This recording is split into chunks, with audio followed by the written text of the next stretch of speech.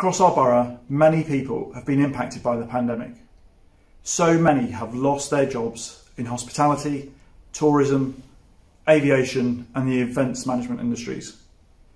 As we've seen, this huge increase in unemployment has hit our diverse and disadvantaged communities the hardest. As of February this year, Ealing had more than 23,000 residents out of work. That's 2.5 times what it was just before the pandemic. Together with local partners and employers, the council's working hard to help residents, particularly those at a disadvantage, to find and get into good quality work and jobs. At this incredibly difficult time, know that you are not on your own. Support is available.